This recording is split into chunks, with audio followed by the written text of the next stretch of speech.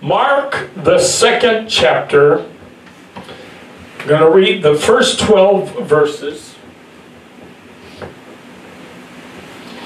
And I'll put it on the screen for those in the building today. Mark chapter 2, verses 1 through 12.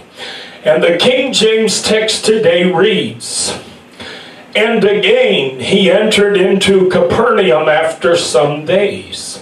And it was noised that he was in the house. And straightway many were gathered together, insomuch that there was no room to receive them, no, not so much as about the door. And he preached the word unto them. And they come unto him, bringing one sick of the palsy, which was borne of 4, meaning carried by 4 other men. And when they could not come nigh unto him for the press, they uncovered the roof where he was, and when they had broken it up, they let down the bed wherein the sick of the palsy lay. When Jesus saw their faith, he said unto the sick of the palsy, Son, thy sins be forgiven thee. But there was certain of the scribes sitting there, and reasoning in their hearts, Why doth this man thus speak blasphemies? Who can forgive sins but God only? And immediately when Jesus perceived in his spirit that they so reasoned within themselves, he said unto them, Why reason ye these things in your hearts?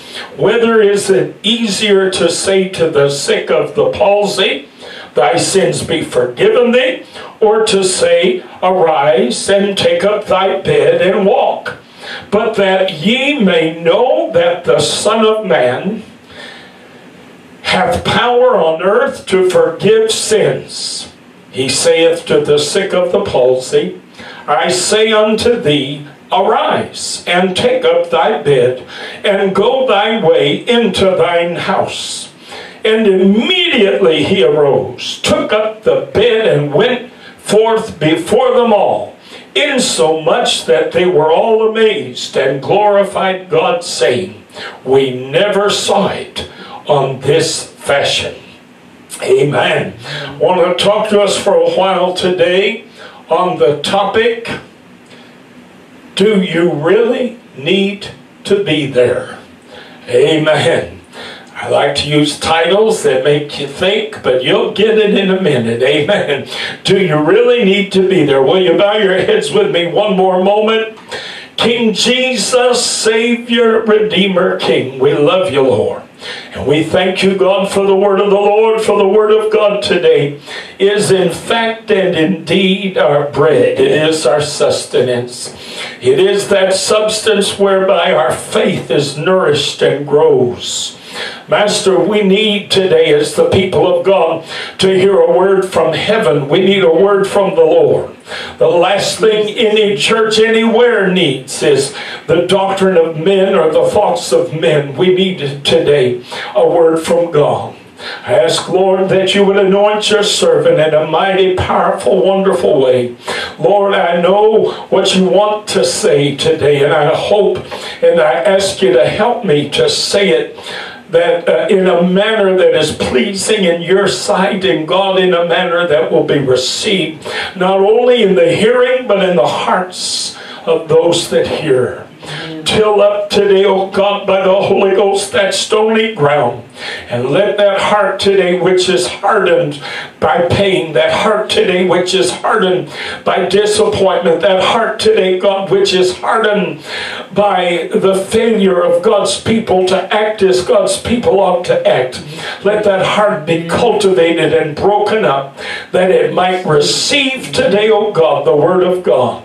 And that word might grow and become a great and powerful plant bearing much fruit. We ask it all today in none other than Jesus' wonderful, precious name. Amen. Praise God and amen. Sometimes those who want to be in the presence of the Lord crowd the house, leaving no room for those, listen to me, who need to be in the presence of the Lord. It's often like an ambulance trying to make its way down a crowded street. Many drivers are more interested and more concerned with getting where they're trying to go than they are helping that poor soul in the ambulance to get to a nearby hospital. We need to move over and make room for the ambulance to quickly get past us. But instead, far too many, far too often, stay in their lane and force the ambulance to slow down or even stop in a situation where seconds may very well prove the difference between life and death. Were that our loved one in the emergency vehicle, we'd be screaming for drivers to move to the side and make room, when we know that the occupant is someone we love and someone we care about. All of a sudden, it's important that that ambulance be able to get through. But when we don't know that individual, it seems as though our concern and our care goes out the window.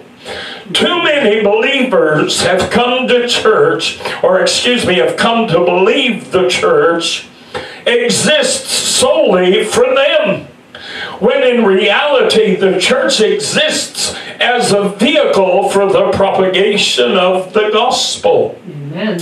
We are there as believers only to have our faith strengthened, supported, and buttressed. But we are there first and foremost to provide the preacher a venue in which he might preach the good news of Jesus Christ for those who yet need to find salvation. What a sad state of affairs when we crowd the sanctuary with our bodies and push away or prevent from entering those who really desperately need to be where they might hear this saving message. Amen. You know, it's awful sad. In our primary text today, we read that the Lord went into a home, and it must have been a fairly large home, and a whole bunch of people gathered together, because where the Lord is, people want to be. Got news for you, preacher. Where Jesus is, people still want to be. Amen. Hallelujah. Amen. If preachers would worry more about preaching Jesus and preaching the cross and preaching Calvary and preaching salvation and preaching the power of the Holy Ghost and preaching healing and those positive, constructive things that make up the gospel of Jesus Christ, they might just find that people want to be where the presence of the Lord is. Yes, that's right. The problem with many churches today, I know because I visited a number of churches over the last several years, it amazes me how few churches today have the presence of God anymore. Amen. They still talk like they do. Oh, they still act like they do. Tommy and I went to a conference some years back up in Little Rock, Arkansas. And man, I'll tell you what, the meetings, as far as I could tell you, were lifeless and dead and dry, and the preaching was mediocre at best, and yet, you know, they'd get up day after day. Oh, we just thank the Lord for His great presence and the wonderful move of God that we've been experiencing. Well, I'm sorry, I don't know what move of God you're talking about, but apparently the move of God that I've seen over the years is not the same move of God that you've seen. It reminds me of Jason, and when he first came to the Lord and he first received the Holy Ghost, my former partner in, you know, I've told this story before, but it bears repeating, and he kept, we would visit churches in New York City. We lived in New York City, and we would visit various churches in New York City, and we went to some of the biggest named churches, some of the most famous churches that you'd ever want to name. I could tell you the name of them, but I don't want to embarrass them today. We went to one church in Times Square. Anybody knows anything about New York City? I just told you the name of the church, Times Square Church. It was started by David Wilkerson. Huge mega church. They took an old, beautiful old Broadway theater and they revitalized. Oh, it's a gorgeous building. The building was just absolutely gorgeous, beautiful. They have a huge Broadway stage, and man, I mean, they pulled back the curtain and they got a big choir there. They got all kind of interpreters that are in these little, look like phone booths over on the side, and the interpreter's in there and he's listening to the service and then he's interpreting it in a certain language, and visitors from all over the world could grab headsets at the front at the visitor station. And if you needed German, then you'd get headsets for the guy who was interpreting in German. Yeah. If you needed Spanish, then you got headsets from the guy. And there were people all over the sanctuary with different headsets on. And during the service, the whole thing, I mean, you talk about impressive. It was impressive. And during the worship service, boy, they had a big choir, and they had a big band, and a big orchestra, and they were all dressed pretty, and everything was, you know, I mean, they're in an old Broadway theater, so they might as well make church show business. Come on now. And they put on a good show. And some of the people, you know, kind of doody-doody-doody-doo during the service, you know. And we come out of the service and Jason was saying to me, oh, that was wonderful. I really liked that. That was great. And you can call me an old poop in the mud if you want to. Doesn't bother me no kind of way. I know what the move of God is. I know what the power of the Holy Ghost is. And I said, Jason, I said, kiddo, one of these days we're going to visit a church. And we're going to experience a genuine outpouring of the Holy Ghost, I said. And you're going to look back at this service and you're going to think, boy, that wasn't nothing. Amen. Holy mackerel, I thought that was something. It wasn't nothing. Well, he, you know, was new to apostolic faith. He was new to Pentecost. Then we went to another church in Brooklyn. Yeah. A great big tabernacle in Brooklyn that's famous for its choir. Oh, they've got records all over the place. You go to any bookstore, any Christian bookstore in America, and a lot of secular, and you'll find their records, you know, oh, I mean, impressive. And boy, they had their service and their choir got up and boy, and again, you know, a lot of show business, a lot of fancy, a lot of frilly, a lot of shiny. That's what people like. That's what people today go to church for. They don't go because Jesus is there anymore. They go because they can be entertained. Mm-hmm. Well, Amen. They had their service, and by God, I'll tell you what, something really happened at their church. They actually had tongues with interpretation. Holy mackerel. Woo! That just blew us away. And Jason come away from that service and he said, oh, that was wonderful. That was great. That was just amazing. I've never seen anything like that. It was just wonderful. And I said, yeah, it was all right. So one of these days, Jason, you're going to see God move. You're going to see the Holy Ghost fall like he did at Pentecost. I said, and when that day comes, you're going to look back at this experience and you're going to realize that it ain't nothing. I said, if I seem negative, if I seem down mouth, I said, you know, it's only because I know better. I know what God can do, and this ain't it. Yeah. I know how God can move, and this ain't it. Well, one day I was invited by Brother Matos. He was a Spanish pastor across the street from our outreach center that we had started, our bookstore, our library, and our coffee shop. And Brother and Sister Matos pastored a Spanish-speaking church, Pentecostal Trinitarian church in Brooklyn. And they used to come over to our outreach center because we were right across the street from them, and they fellowshiped with us all the time. And they were kind of poor people. They didn't have a lot of money, so we you know, comped them coffee and hot cocoa and all that all the time. And they'd come for our Bible study that we did on Tuesday night. We had between 30 and 40 people that came for Bible study every Tuesday night. There were about 2 or 3 pastors, the local apostolic churches, that sent their members in their church bus or in their church van to our Bible study.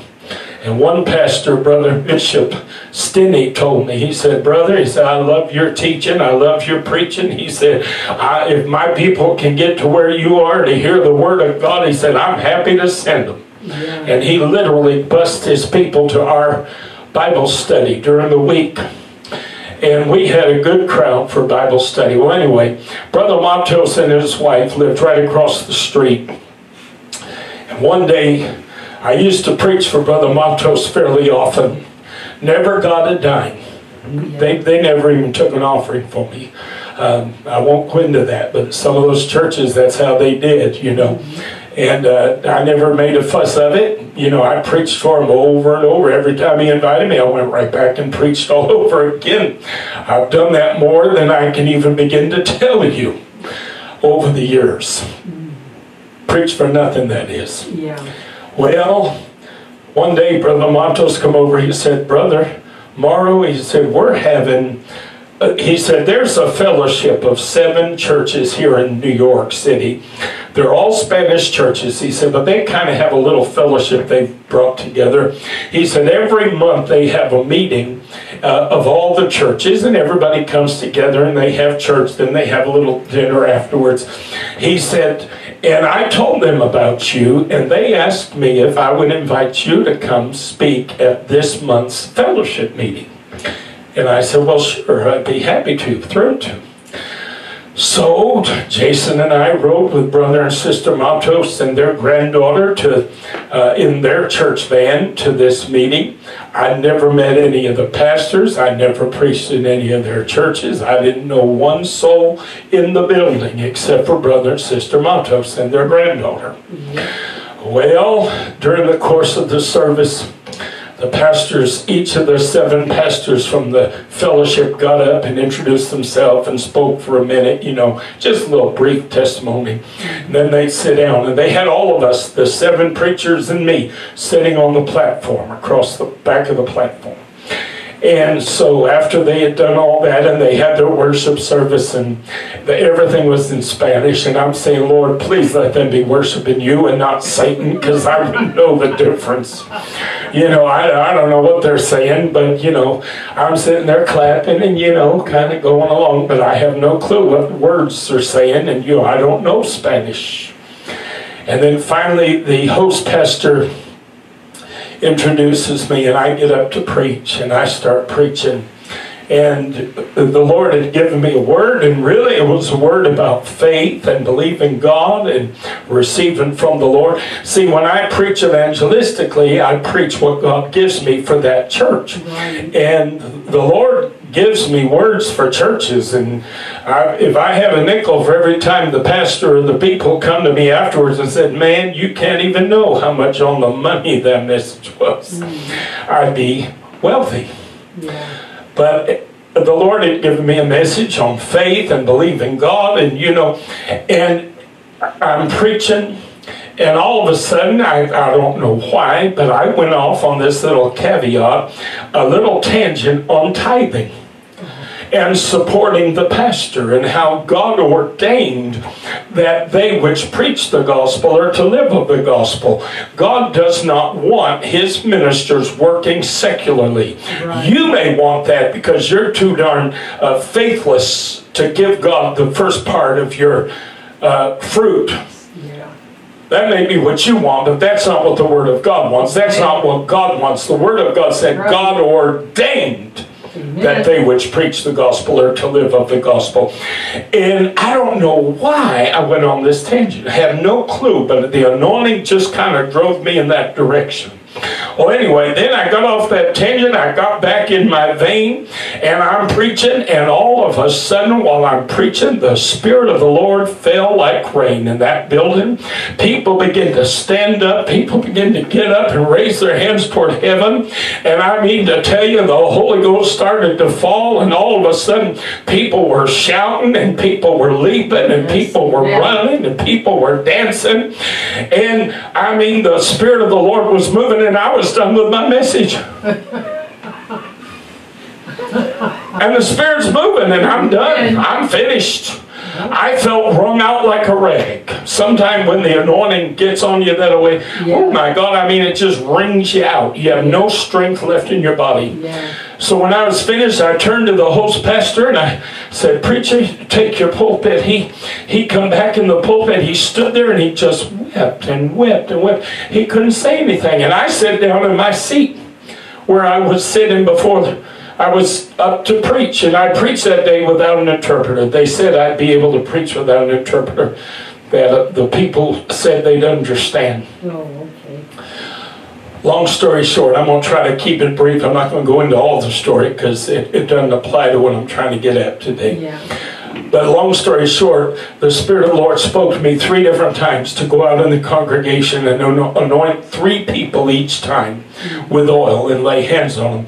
And I did. And each time, every time, those of you that listened to that ordination service online, you heard Jason, my former partner, talking about this experience. And I went and I laid hands on the first person, anointed with all laid hands, and they just literally fell straight down to the floor. The building was packed. There wasn't room hardly to do a whole lot of anything. Now, mind you, people are shouting, we're already having church. But I get up and I lay hands on one person, boom, down the floor they go. Go to the next person that the Lord showed me, and boom, down the floor they go. I go to the third person, boom, down the floor they go. I go back to my seat and I sit down. I said, "Okay, Lord, I'm tired. I'm finished. I'm done." He said, "No, you're not." He said, "There's 3 more." And he literally pointed out 3 people. Means, "I want you to go lay hands on that one, and that one." I said, "Okay, Lord." Took my anointed oil. I went, I anointed and laid hands, and boom, down the floor they went. Went to the second one, boom, down the floor they went. Went to the third one, boom, down the floor they went. Went back to my chair. I said, "Okay, Lord, now surely I'm done now." Now the church is on fire. I mean, say, the Spirit of God is sweeping through that place like a river. I can't even describe it. It was just the most incredible. That place, folks were shouting from one end to the other. We were just having church every which way but upside down. And I sit down the second time. The Lord said, "Nope, 3 more." So I get up and I go to the first one, boom, down the floor they go. Go to the second one, boom, down the floor they go. Go to the third one, and as I get ready to lay hands, this woman looks at me, and the voice of a demon speaks through her and says, "Don't you touch me."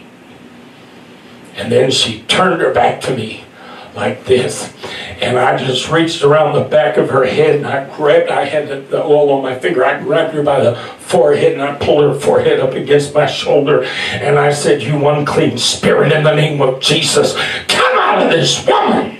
Amen. Boom, down on the floor she went. The church exploded. Holy mackerel. Wow. I went back to my seat. The pastor stood there for the better part of 45 minutes. Weeping, never said a word. Finally, when he started to speak, he's speaking through tears, he's talking, blah, blah, blah. After a while, he asked a question, a bunch of people raised their hands. Then he turns around as the Spirit is just starting to wane, things are calming down a little bit.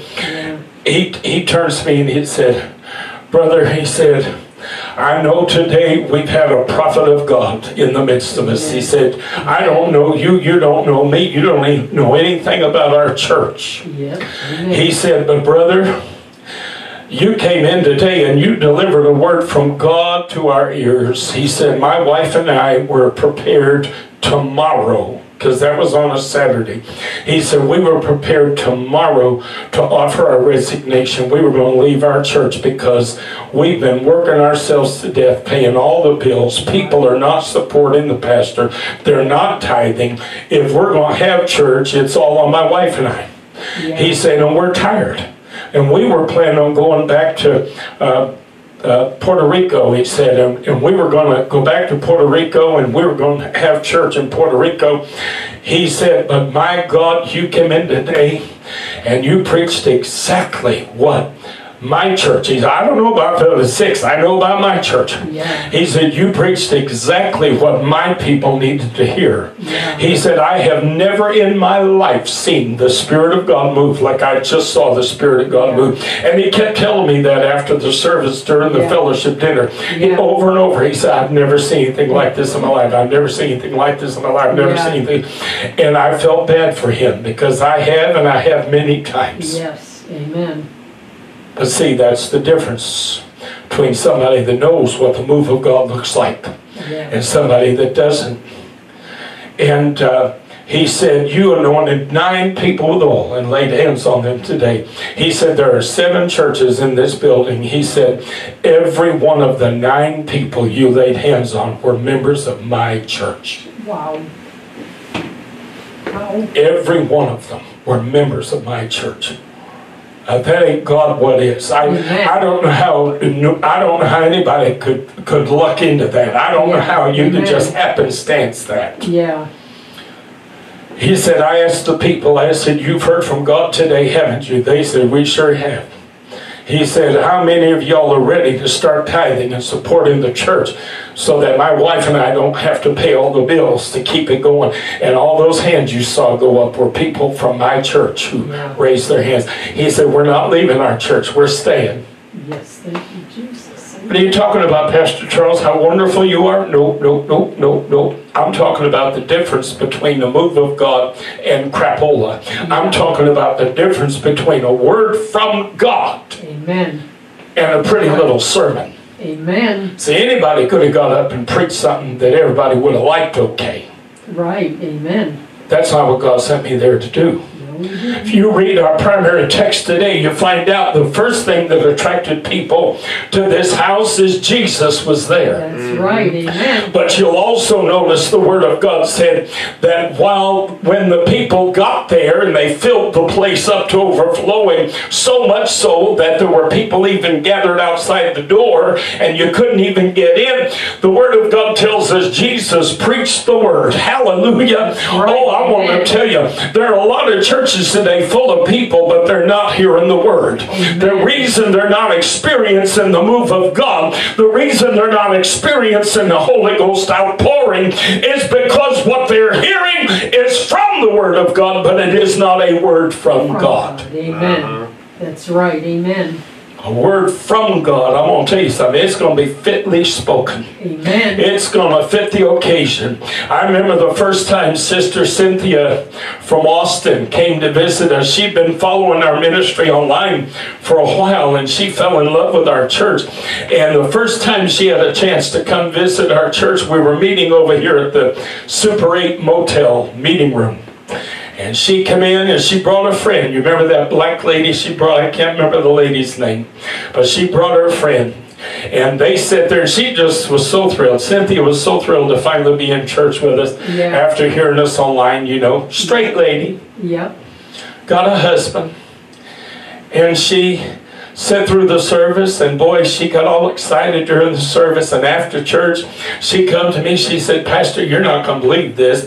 She said, but while we were driving over here today, she said, I went to pick my friend up to come with me. She said, and while we were at the house and while we were driving over here, she said, there were like 3 or 4 different things that we were talking about, that we had questions about, things that we were wondering about. She said, and do you not know you answered every single one of those inquiries today in this service? Amen. She said, I am flabbergasted. She said, I'm blown away. She said, my mind is blown. I can't believe what I've just experienced. She said, it was like God was sitting there listening, and he said, okay, here's the answers you need right here. Here it comes, here it comes, here it comes. See, that's a word from God. That's right. It fit the occasion. It fit the audience. The people needed to hear it. Yes, amen. The problem is, A lot of people crowd into churches, good and bad, dead and alive, full of the Holy Ghost and otherwise. A lot of people fill up the church house as they did in our primary text, not because they needed to be near Jesus, but because they wanted to be near Jesus. Yes, amen. Sure, everybody wants to be in the presence of the Lord. If you're a believer, if you're a child of God, you want to be in the presence. I know I do. I do. Yeah. Oh, Lord have mercy. I know I do. I'd be in church every day, all day, if I thought I could be in the presence of the Lord. Oh, I love the presence of God. That's why when camp meeting used to come in the church of God, my God have mercy, I wanted to be there for the whole camp meeting. I love the presence of God. I love the power of God. I love to see the manifestation of the Holy Ghost. I want to be where Jesus is. But more than that, I want to hear a word from God. That's right, amen. I don't want to hear man-made crapple. I don't want to hear man-made doctrine. I don't want to hear your ideas, your thoughts, and your opinions. I want to hear a word from God. That's right, amen. The problem is churches today are full up with people who want to be there. But there are people who need to be there who can't get in. Wow. Right. Oh, there's a lot of churches, Mom, they don't have room for people that need to be. Oh, no, you look too queer. We don't want you here. That's right. Amen. Oh, no, you look too sick. We don't want you. You don't look rich enough. You don't look like you got enough money. You're not wearing pretty enough clothes. No, we don't need you here. No, you don't need me here, but I need to be here. If God's here, this is where I need to be. If the Word of God is here, this is where I need to be. Amen. Oh, I'm going to tell you something, saints. There are believers who need to be in the house of God. There are believers who struggle with their faith. You know, for some people it comes easy. Right. For others, it's a struggle. Yes. I'm going to tell you, life experiences can beat you down and beat you up so bad that even believing God will bless you and even believing the Lord will help you is a struggle sometimes. That's right. Amen. That's How do you know, Pastor? Because I wrestle with it. Amen. I can look back over my life and see where God has blessed me and blessed me and blessed me and blessed me and blessed me and helped me and helped me and helped me. And yet I'll be in a struggle today, and I mean the enemy will come against my mind, and I'm not good enough, and I'm not worthy enough, and I'm not deserving enough for the Lord to bless me, and I will struggle, won't I, booby? Yep. Amen. He knows, because I stand there and yell and holler at him about it. Because I'm wrestling, I'm struggling, I'm fighting that spiritual fight. Yes, amen. Because I just don't, the enemy will have me questioning. Why in the world would I question? You know, look where he's brought me from. Look at the things he's done for me. My God, amen. Why would I question? I'm going to tell you, there's a lot of us in the church who need to be in the presence of the Lord every chance we can get. There's a lot of us in the church who need to hear the Word of God every opportunity we can get. Faith cometh by hearing, and hearing by the Word of God. And our faith goes up and down. It ebbs and tides, you know. It just rolls like a roller coaster. And we need constantly to be in the house of God, because every time you get into the house of God, you hook onto that chain link that pulls you up. Woo, that pulls you up to the top of the hill. Hallelujah. Right, so you can make it through another valley. That's right. Amen. Oh, I'm going to tell That's you. right. Amen. I need to be in the house. I don't want to be in church. I need to be in church. I want to be in church because I need to be in church. Me too. I want to go to the restaurant because I need to eat. Amen. See, there's some people, they go to the restaurant, they're really not that hungry. Then there are those that go and they need to eat. Yes, amen. Well, I got news for you. When it comes to the house of God, I'm one of them needy people. I needs to eat. I need to hear from God. I need to be in the presence of the Lord. Do you really need to be there? I do. Do you really need to be one of those people crowding that house? You see, in that crowd, their Word of God tells us there were also scribes and Pharisees. These are people who had nothing better to do than find fault with everything Jesus said. They didn't like him. They didn't believe on him. They weren't following him.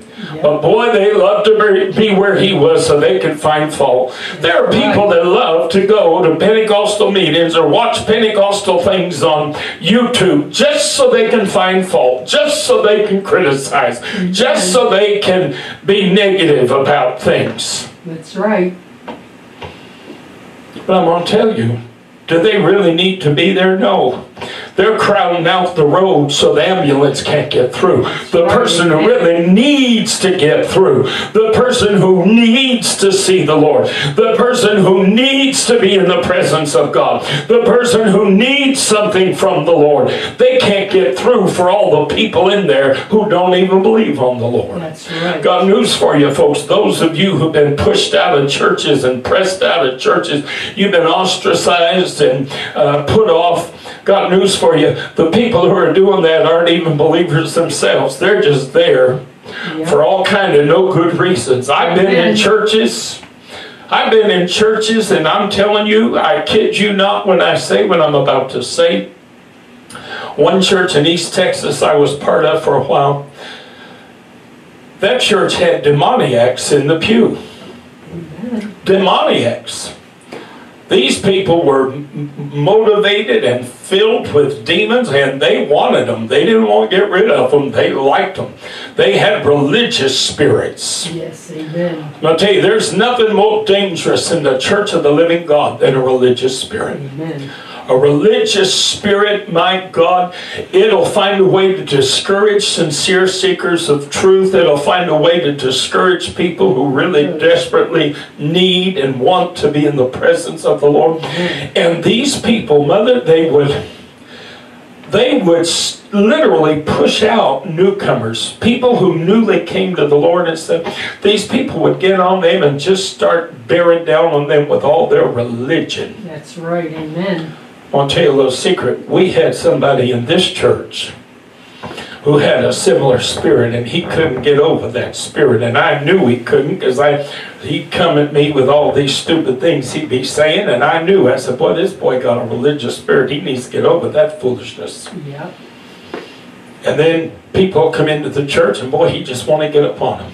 Yeah. And when the pastor wasn't preaching, he was trying to preach, because see, the pastor wasn't doing a good enough job. The pastor wasn't staying on top of subjects he should have been staying on and riding these people until they felt guilty and until they felt bad and until they fell under the weight of condemnation and guilt. We call it conviction. Oh, Lord, yes. It's not conviction. I'll tell you, a preacher can preach somebody into a state of condemnation, and guilt has nothing to do with conviction. You just convince the person that what they're doing is wrong. Convince the person that what they're doing is going to put them in hell. Yep. If somebody's sincere enough, wants to live for the Lord and make heaven, it don't take a whole lot of convincing. Amen. I could preach, back in the day when I was in the holiness movement, I could preach you into hell over chewing gum. Mm-hmm. And I did. Oh, Lord.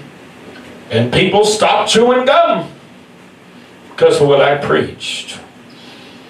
Do you really need to be there? There are people crowding the building today, and the people who need to be there can't get in. I'm going to tell you something, that this church exists today because the building is crowded with people who want to be there. Yes, amen. But there's no room for people who need to be there. I got news for you. This preacher and my mother and Tommy, we're here today to carry that poor soul who needs to find his way to the presence of God. We're here today. We've put forth the effort today to tear the roof off the building. Hallelujah. We'll help you get in there. Hallelujah. This church is here today because a lot of people will try to keep you out. But glory to God, you've got friends, oh my God, who are trying to find a way to get you in so you can receive from God what you need. Ooh, amen. That's right. Glory to God. Thank you, Jesus. I'll tell you, I wish to God somebody had dug a hole through the roof for me. Yep. When I first come out in '89. I wish somebody had dug a hole through the roof for me and help me find my way into the presence of the Lord. Yes, because I sure couldn't do it for myself. That's right, amen. Oh, but children, today, there are ministries, not just ours, there are other ministries today. And we have removed the shingles from the roof. Yes. So we can lower you by rope. Hallelujah. Lord, thank Because you. one way or the other, we're going to get you into the presence of the Lord. Amen. Oh my God. In Matthew 23:11-13, Jesus, the Lord said, "But he that is greatest among you shall be your servant, and whosoever shall exalt himself shall be abased, and he that shall humble himself shall be exalted. But woe unto you, scribes and Pharisees, hypocrites, listen, for ye shut up the kingdom of heaven against men. For ye neither go in yourselves, neither suffer ye them that are entering to go in."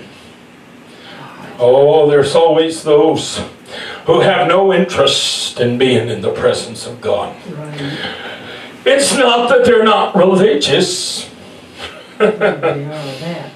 If you think being religious makes people interested in the presence of God, no.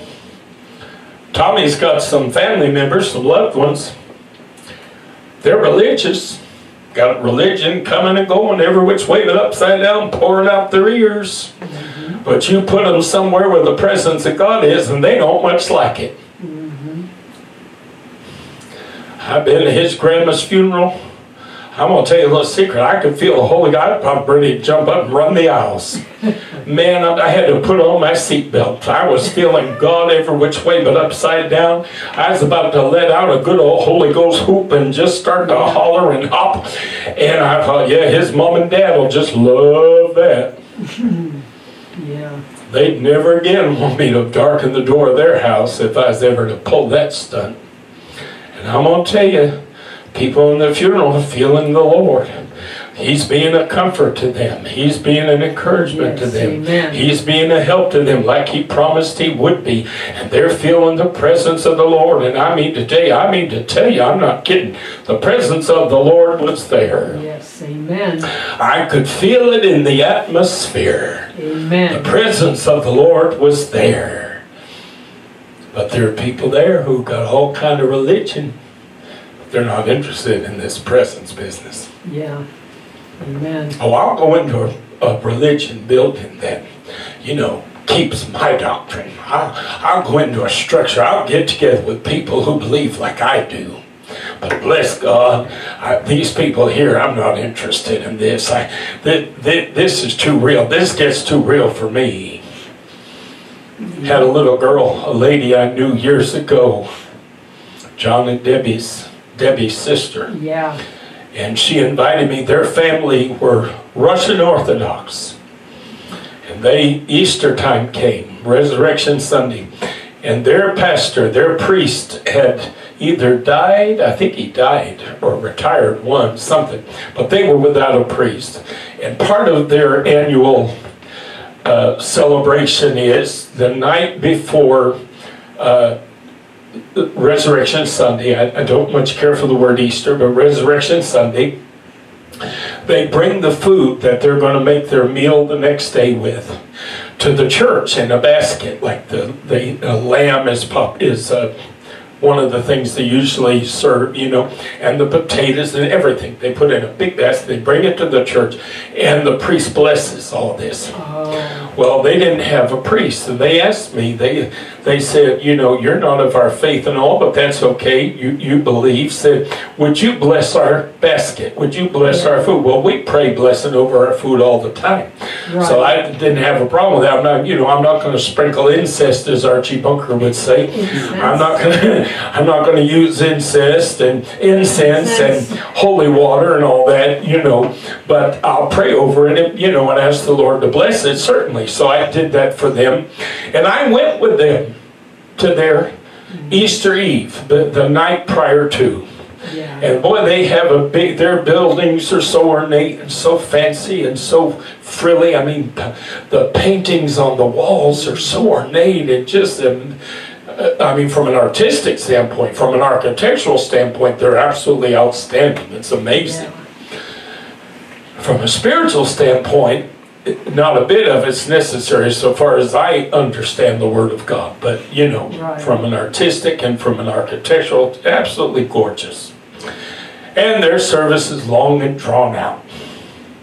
And they have a coffin up at the front of the church, and they have a shroud over it with the image of Jesus on it, you know. And the people go up, and they bow, and they kneel, and they put their head down to the floor, and they get up, and they do it again, and they get up, and they do it again. They go up to the coffin, and they lean over, and they kiss his head on the shroud.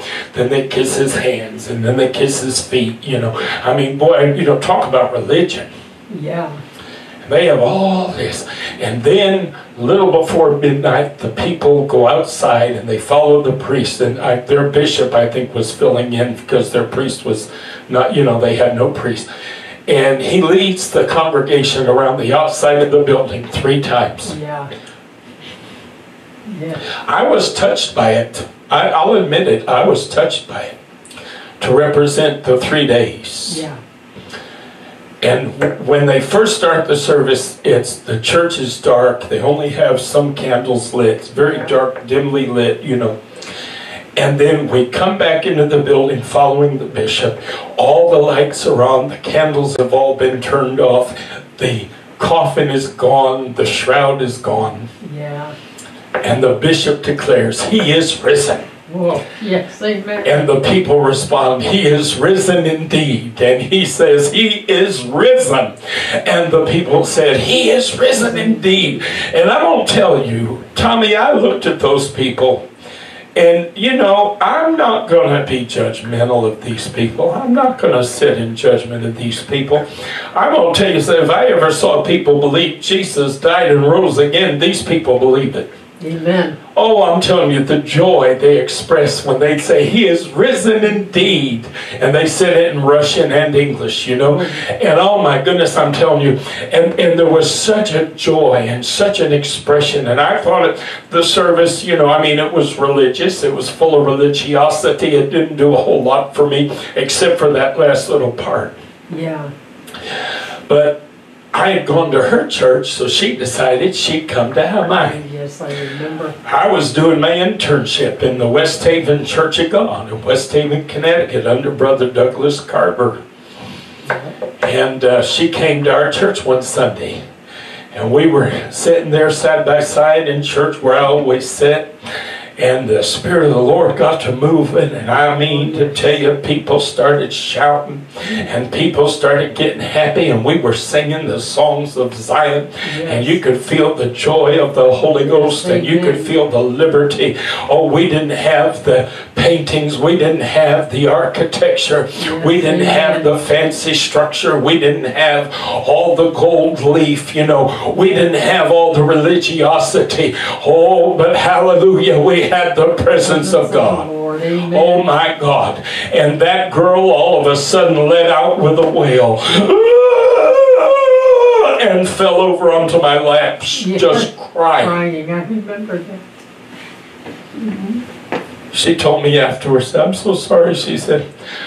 "I have never felt anything like that in my life." She said, "That was the most amazing thing I have." She said, "I felt like somebody who was all caged up in a bird cage tightly, and like all of a sudden that bird cage just broke." Yes, amen. She said, "I literally just felt like I'd been set free from something, like I was delivered from something." Amen. Sure you were. You were delivered from that old spirit of religiosity. Yes, amen.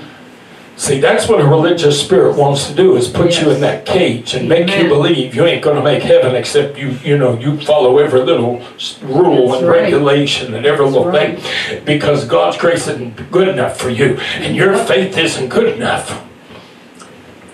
And that girl just wailed and wailed, and she come back again and again, because there was a freedom and there was a liberty. The Word of God said, "Now that Spirit is the Lord." Yes, and where the Spirit of the Lord is, there is liberty. Amen. Hallelujah. Amen. Jesus said, "He who the Son sets free is free indeed. Hallelujah. Oh, I'm going to tell you, you get in the presence of God. You get in the presence of the Lord. I'm going to tell you, honey, religion will be the last thing on your mind. Amen. You get somebody preaching the Word of God. I'm going to tell you, the Word of God don't preach religion. The Word of God preaches relationship. You get into relationship with Jesus. Are you going to act religious? You better believe you are if you're in this relationship right. Yes, amen. If you're in love with somebody, you're going to act married. Am I telling the truth? Yes, amen. I don't believe in marriage. I don't think marriage really matters, you know. It's just a paper. It's just something on the wall. Is that so? I believe in it. It represents commitment to me. It represents monogamy. It represents, you know, a number of positive things for me. And because I believe in it, I got news for you. Do I act married? You better believe I do. Yes, you hear what I'm telling you now? Amen. Same thing with people who are spiritual. If they're genuinely spiritual, got news for you, honey. You're going to act religious. I had posted something about this on Facebook recently. You know, a lot of people want to argue with you about it. No, religion has no place. Oh, religion has a place. All religion means to me is there are things you do in response to your spirituality that you do with rigid regularity. When you say somebody does something religiously, that means, man, you can count on them doing this no matter what. They're going to do it like this. Am I telling the truth? Well, I'm going to tell you, if your spirituality is real, there's a lot of things you're going to do religiously. There are a lot of things you're going to do with rigid regularity. People are going to be they're going to be able to count on you. That's right. They're going to know before they ever ask. They're going to know whether or not you're willing to help. They're going to know before they ever ask whether or not you're going to be compassionate. They're going to know before they ever ask whether or not you'd be willing to be in the company of this person who may not live the way that you believe or do things the way you believe they ought to be done. But they're going to know this is a religious person. Hello now. They're a spiritual person. They're religious. Their spirituality manifests itself in the way they conduct themselves. And the way they conduct themselves is with love and with compassion and with generosity and with charity. Amen.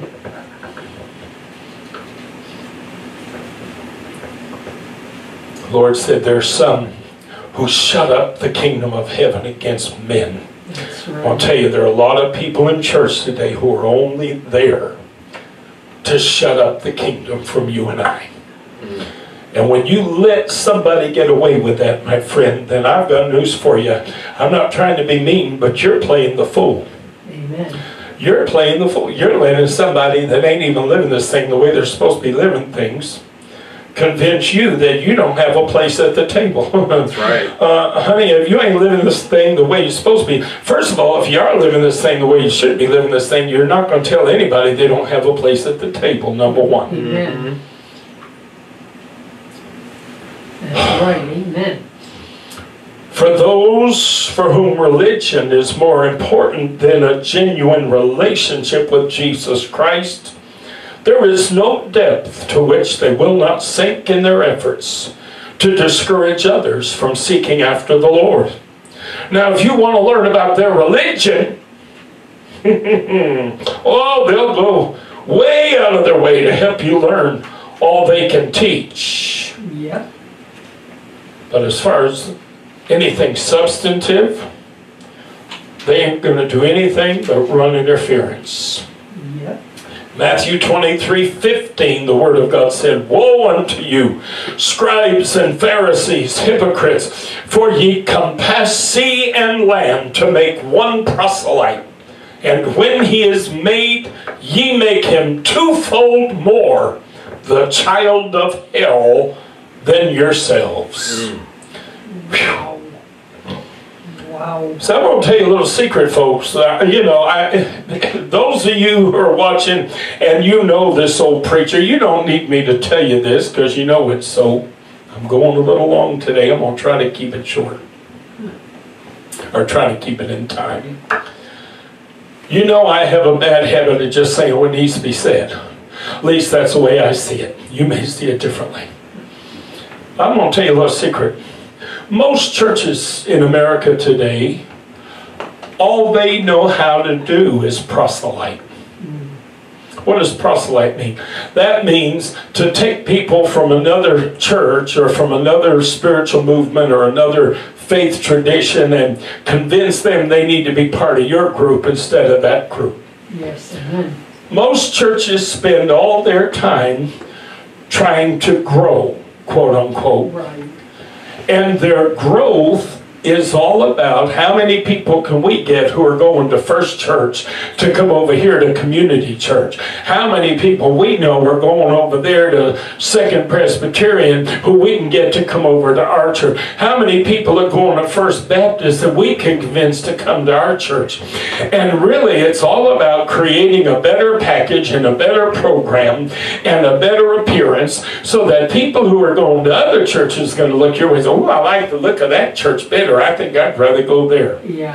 Let me fill you in on a little secret about Pastor Charles. You wonder why we don't have hundreds of people in the building today. I got news for you. First of all, it ain't because Jesus isn't here. Amen. Amen. Secondly, it ain't because the Word of God ain't here. Right. Amen. I know that for a fact. Me too.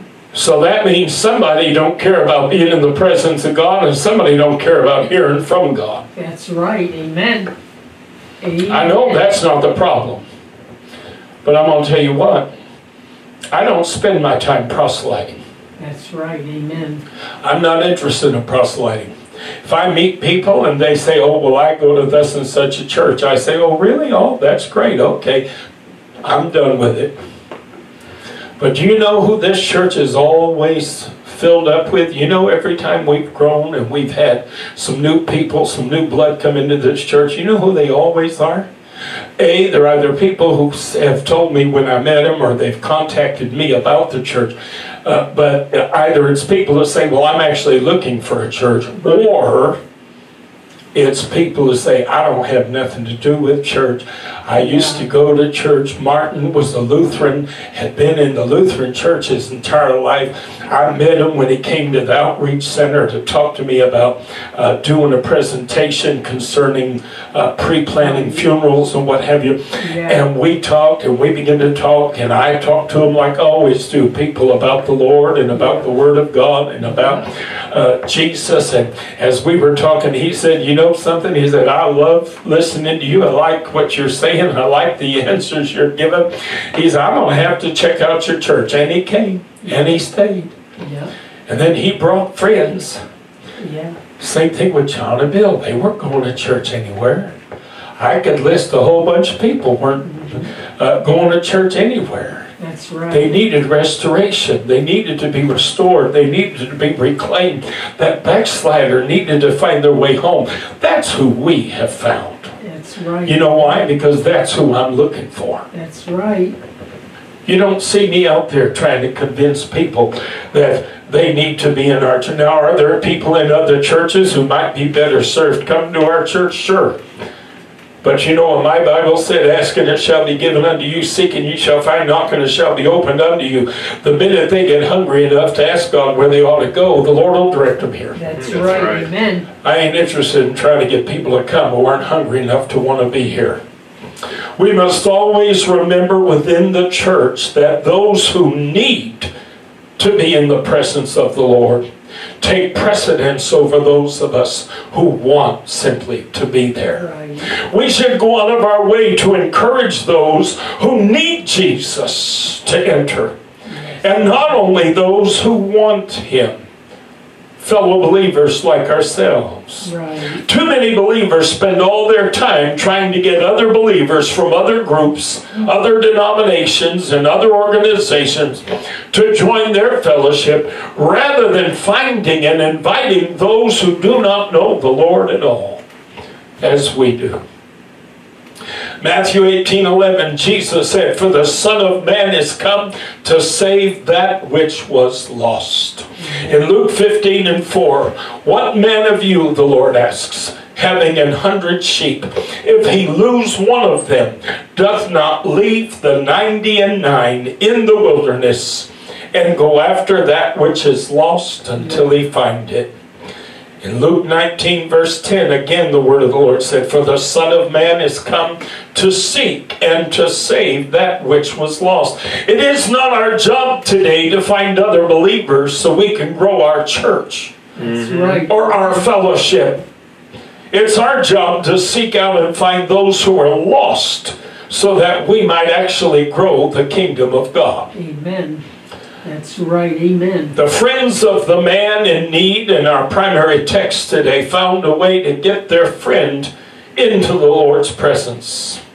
Sometimes you have to find unique and creative ways to rise above the fray and above the crowds and create an egress whereby the one in need is able to find the Lord. Yes, I said it earlier, I'll say it again. Our church today is exactly that. Hallelujah. Amen. We're a hole in the roof. Glory to God. Amen. The mainstream church don't want us. We said, that's all right. We'll just come in through the roof. Glory. Amen. Amen. While so many in the church world want to exclude and ostracize certain of us because of who we are, where we come from, our life circumstance, how much money we make, what neighborhood we live in, what type of clothes we wear, what kind of car we drive, what kind of house we live in. There are those of us who have simply said, I would not be denied. Amen. That's right. Oh, hallelujah. We have climbed to the top of the church and removed shingles from the structure until we've created a hole large enough to lower our needy friends down into the presence of the Lord.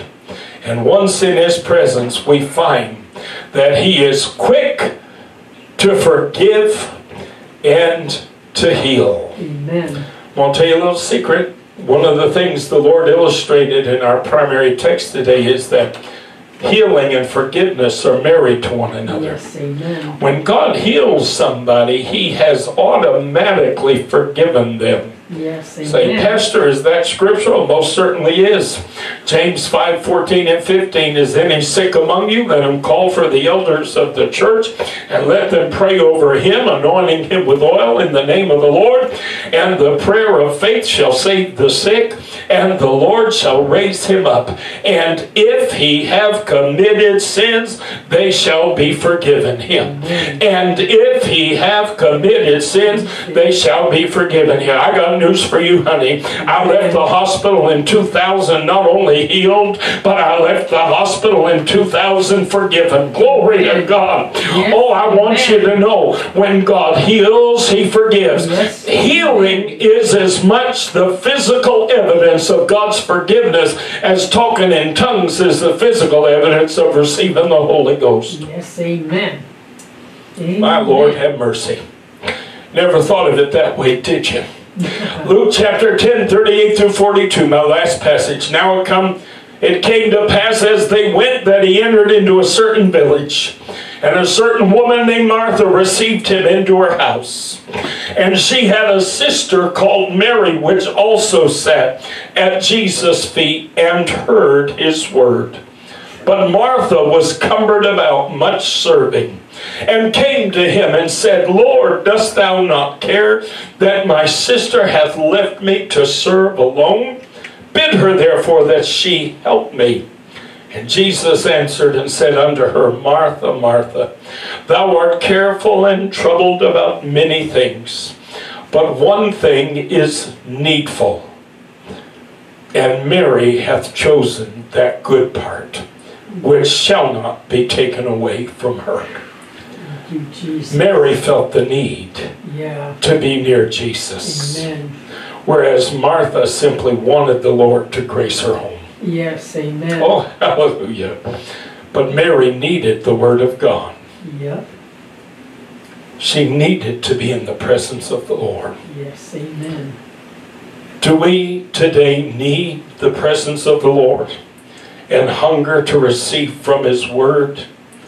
In the end, the question today must be asked, do you really need to be there? Amen. Hallelujah. If you stand with me this afternoon, glory to God.